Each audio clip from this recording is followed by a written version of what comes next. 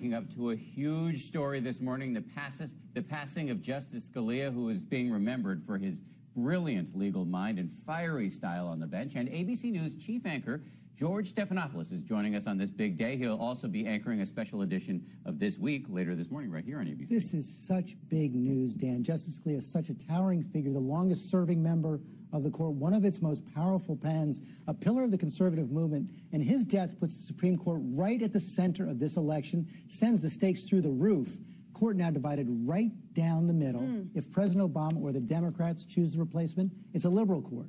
If a Republican chooses the replacement, it's a conservative court. That affects just about every big issue. Stakes through the roof, as you said. And it affects really all three levels of government, a rare situation. George, it is great to have you here in studio. And as we look at the man and his 3-decade legacy, you're looking at a live picture outside the Supreme Court where flags are flying at half-staff as they are in the rest of the country. Our team coverage begins with ABC's senior national correspondent Jim Avila in Shafter, Texas. Hi, Jim. Good morning, Paula. Justice Scalia had at least 2 passions in life. He loved the law. So this weekend he came out to West Texas of the open spaces at a ranch resort owned by a Texas billionaire to shoot some quail. He never made it out on the range. This morning, the body of Supreme Court Justice Antonin Scalia arriving.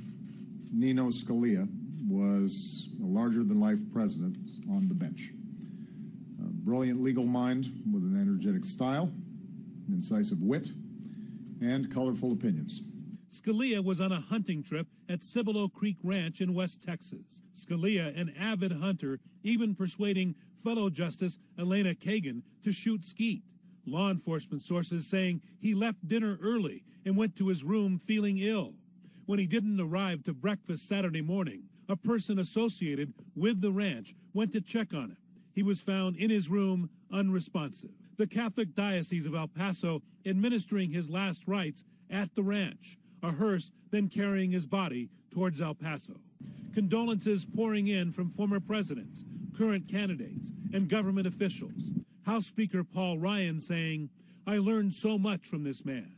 I knew him, I respected him, I looked up to him. We all did." At this point, no autopsy has been performed. In fact, a local justice of the peace pronounced the justice dead over the phone and then came out to the ranch to say that there was no foul play involved and turned the body over to federal marshals. The FBI is also investigating. George? Okay.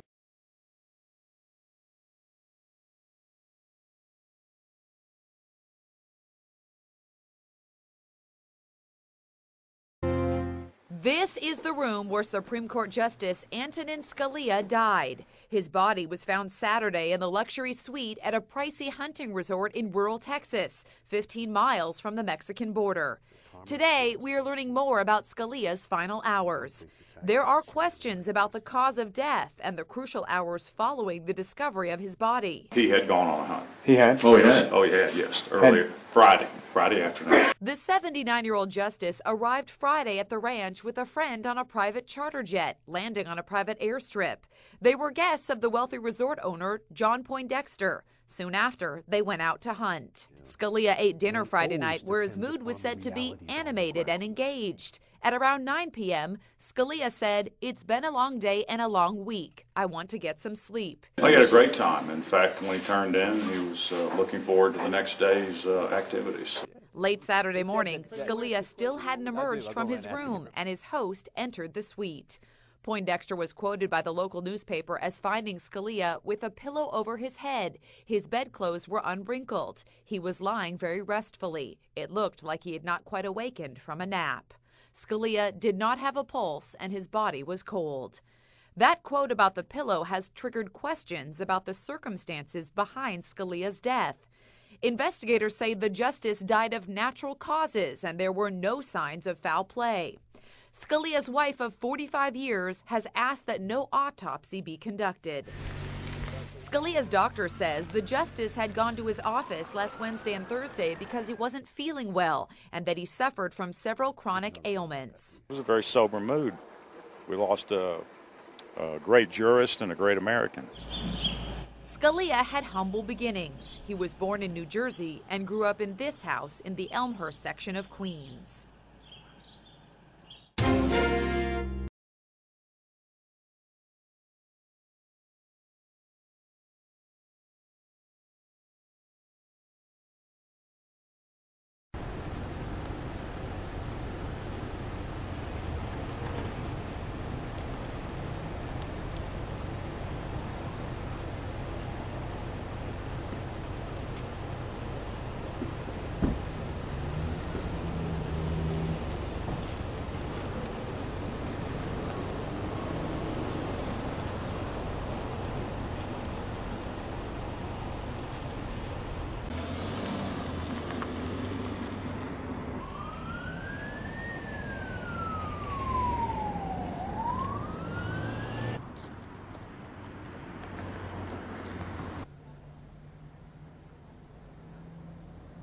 Mind your shot.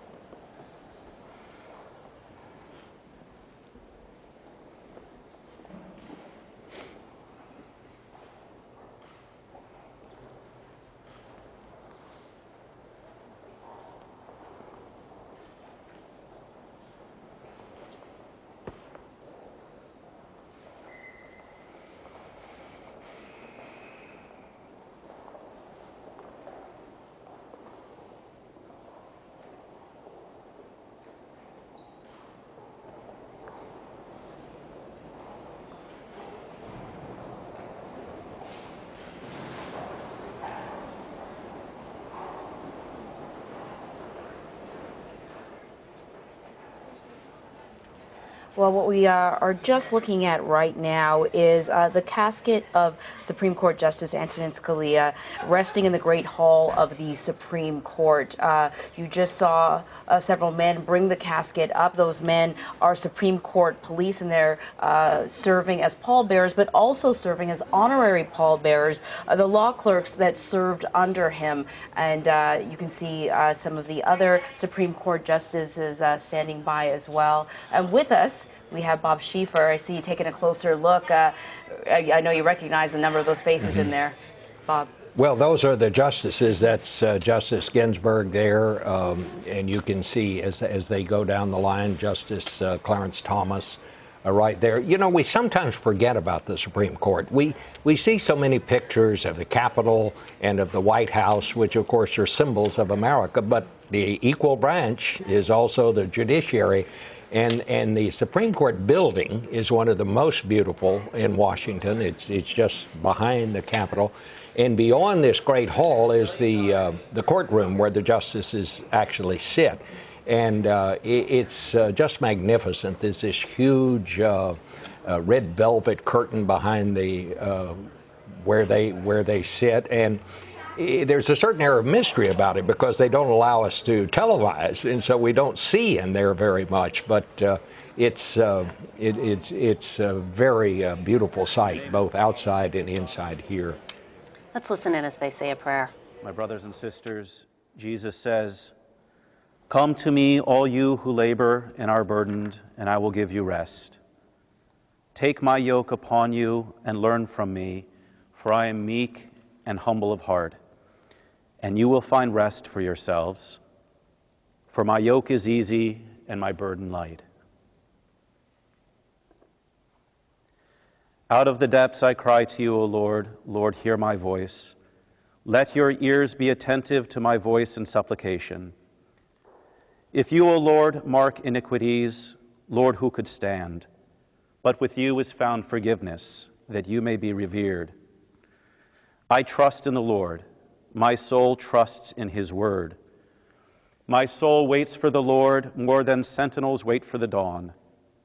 For with the Lord is kindness, and with him is plenteous redemption, and he will redeem Israel from all their iniquities. Let us pray for the coming of the kingdom, as Jesus taught us. Our Father, who art in heaven, hallowed be thy name. Thy kingdom come, thy will be done, on earth as it is in heaven. Give us this day our daily bread, and forgive us our trespasses, as we forgive those who trespass against us. And lead us not into temptation, but deliver us from evil. God of faithfulness, in your wisdom you have called your servant Antonin out of this world. Release him from the bonds of sin and welcome him into your presence, so that he may enjoy eternal light and peace and be raised up in glory with all your saints. We ask this through Christ our Lord. Blessed are those who have died in the Lord. Let them rest from their labors, for their good deeds go with them. Eternal rest grant unto him, O Lord. May he rest in peace. May his soul and the souls of all the faithful departed, through the mercy of God, rest in peace. May the peace of God, which is beyond all understanding, keep your hearts and minds in the knowledge and love of God and of his Son, Jesus Christ.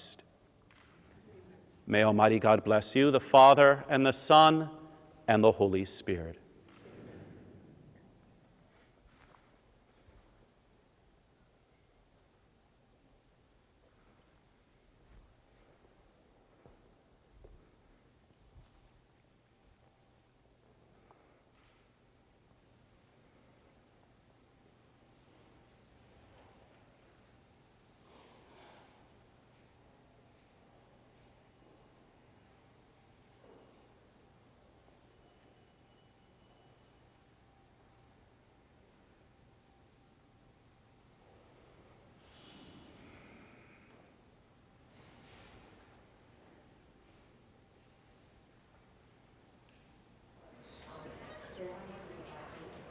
And we were just listening to Father Paul Scalia. He, of course, is the son of the late Justice Antonin Scalia, saying a prayer over the casket that is now lying in repose at the Supreme Court. And he leaves behind an extremely large family. He and his wife, Maureen, had 9 children and 28 grandchildren. That's quite remarkable. It's amazing. As we listen here, they're taking a moment of silence. We do know that the justices, former law clerks, they will take turns standing vigil by their former boss throughout the day and night, in a tradition, as we know, most recently observed after the 2005 death of former Chief Justice William Rehnquist.